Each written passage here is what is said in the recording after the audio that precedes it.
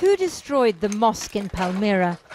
Syrian soldiers say it was the Islamic State, who ruled both the modern and ancient town until 10 days ago. They've just checked the wires for booby traps. Or was it Syrian government bombardment?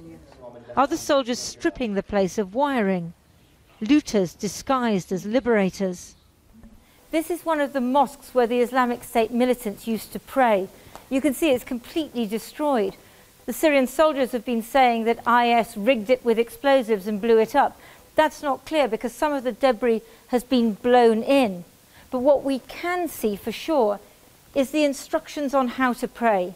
This is the version of Islam on which the Islamic State insists, and any man who disobeyed these instructions was punished. Signs of IS rule are scattered around this devastated town. The writing under the jihadi symbol says, Department of Human Resources. Just in front of the church, I found photocopies of a job ad.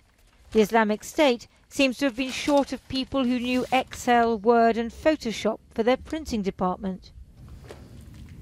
A charred Bible lay on the windowsill outside. Inside, devastation. We can be pretty sure that it was the IS zealots who burnt it out. On the floor, fragments of memory of those who once prayed here. A few of Palmyra's residents are venturing back. They had fled when the Islamic State took the town 10 months ago. Daesh is gone. Now the Islamic State is gone. Yeah. We are happy. You feel happy? Yeah. But it's my home. It's no problem. No problem? No problem. It's a big problem. I like Syria. I love Syria. I love Syria. Yeah. And Palmyra? Palmyra, yeah, very well. My country, Palmyra. I am from Palmyra. But every house in the town has been ransacked. Oh my goodness. So these are all your things? Yes. No, we have your kitchen. We have. You have so many things. Yeah, look, your plates are broken. Sorry. No problem. Okay, we come back. We start again. Okay. We hope so. You hope so. We hope so. Yeah, good. No one is going to say publicly whom they suspect of looting, but there are whispers. We could see soldiers and militia removing property. It's a pattern when the Syrian military takes a town.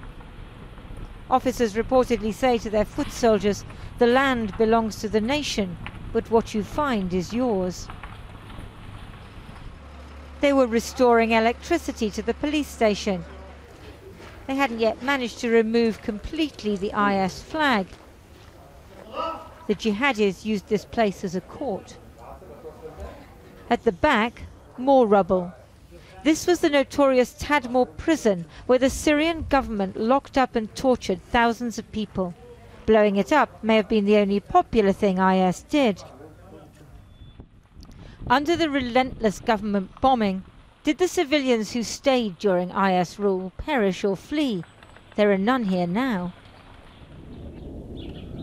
New and old Palmyra are adjacent. Government attacks largely spared the archaeological site, but the utter destruction of the town is like the sacking of Palmyra in Roman times, a historic ritual of war visited on a modern people.